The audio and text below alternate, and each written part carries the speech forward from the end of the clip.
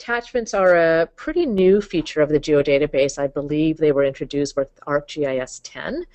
And often, what they're used for is to attach files to features in your database. Often these are things like images, such as JPEG files, or things like PDFs, which reference documents.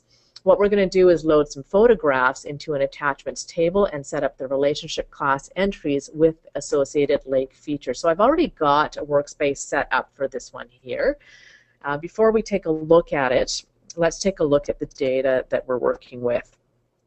So I have a number of JPEG images, and these are here in my Photos folder. Okay, so these ones here, about 6 of them. And I'm going to be working with the lake area feature class in my geodatabase. So that's this polygon feature class here. And then my source data, if we look at that in the viewer, I'll just select this lake here. And notice that there is this OBJ name. This one is Bolinas Lagoon. Notice I have a Bolinas Lagoon.jpg. So you can kind of see how we're going to be joining the pictures to the spatial features themselves. We're going to be using the name of the lake. Okay, so this workspace is a little more complex than what we've been showing you so far. And I'll just step through the main portions of this workspace. So at the top here, we're just reading our lake area feature. At the bottom here, we're using our directory and path, or directory and file reader to read the photos in. I actually want to show you what that reader does. So I'm going to use that reader in the FME viewer here and read those JPEG files. I'd like you guys to see what kind of attribution ends up on your features. So it's the directory and file path names reader. And what you need to do is select the folder that contains the photos.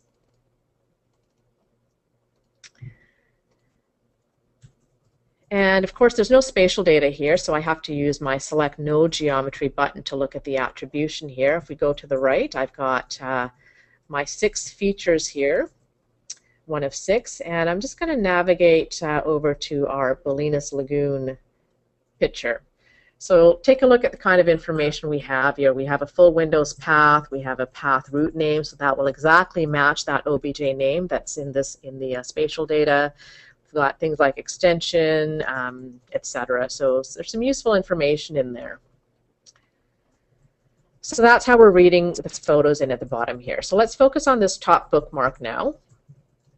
The trick to working with attachments is to set up, again, format attributes, this time relationship format attributes. So what's happening up here is we're telling the writer that this feature has relationships by setting the GeoDB feature has relationships to yes.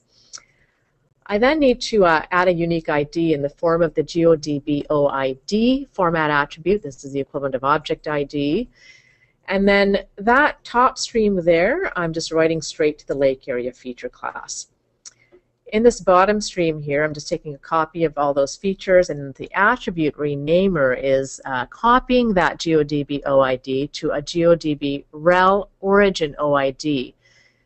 The origin is in the name there because the lake areas are the origin table in my relationship class. I should probably show you guys that in ArcCatalog first.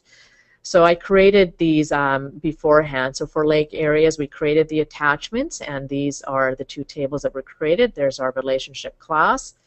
Properties will tell us lake area is the origin table, and my lake area feature underscore attach is the destination table. Okay, so that's the top part of the workspace there. We're doing the exact same thing with our JPEG images here. This time in the AttributeRenamer, we're mapping to GeoDB rel destination OID. And then the bottom part of the workspace here is we're simply setting up fields for the underscore attach table. Basically, this AttributeCopier is copying some of those source attributes that we just saw in the viewer to target attributes. Of course, the key is really that rel object ID. Another key attribute here is the AttributeFileReader. So this is essentially taking that path windows attribute, so the full path to the JPEG, reading that file, and it's putting it as a blob into our data field on our destination table. And then that all gets written to that _attached table. The bottom of the workspace, the middle of the workspace is basically where we set up the relationship, and the feature merger is key for that. Again, we're connecting the lakes to the images using the OBJ name from the spatial features and the path route name from the pictures. Then we just set up this another format attribute called GeoDB type, set it to GeoDB relationship, and write that all of that to our relationship table. So that's essentially it. I'm going to run this now, and while this is running, what I will say is you guys are all going to get all of these workspaces after the webinar. If you do need to work with relationship classes or attachments, what I recommend is not to start from scratch. Take this workspace and modify it with your data, and simply go into the various transformers and adjust them to your need. It's easier than starting from scratch. Okay, so let's go in and take a look at what we have here in our attachments table. So there we go. We've got our 6 features there.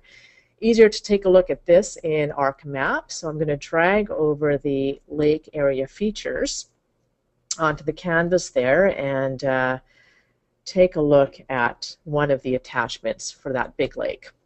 So if I identify this guy here, notice I have the attachments available to me now, and I can go ahead and bring up the attachment for that particular lake. And of course, those attachments don't have to be images, do they, Mita? They can be any document or anything that can be stored in a blob in the database. Yeah. Typically, I think PDFs are probably one of the more common formats for document type attachments. Okay. And just to reiterate what Mita said a little earlier, that there are a lot of format attributes in there. It's kind of a little bit confusing sometimes, but the pattern is very repeatable, so pretty well any attachment works in the same way. And so grab that example when it gets published onto the website with this webinar, and then you'll be able to quite easily create your own attachment configurations. Mm-hmm. All right. So just to review what we did, attachments must be built with ArcGIS tools. You cannot create them with FME. But again, if you do have an XML workspace document, use that template file parameter instead on the geodatabase writer and let FME create the model for you before it loads the data. This is a list of the format attributes that are available that need to be set when writing to attachments.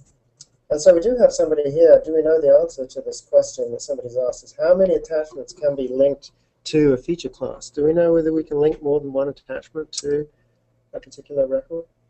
We don't know the answer. We don't know the answer to that. Let's take a look at. Well, let's just take a quick look in our catalog and see if it's a one-to-many relationship class. I think that will.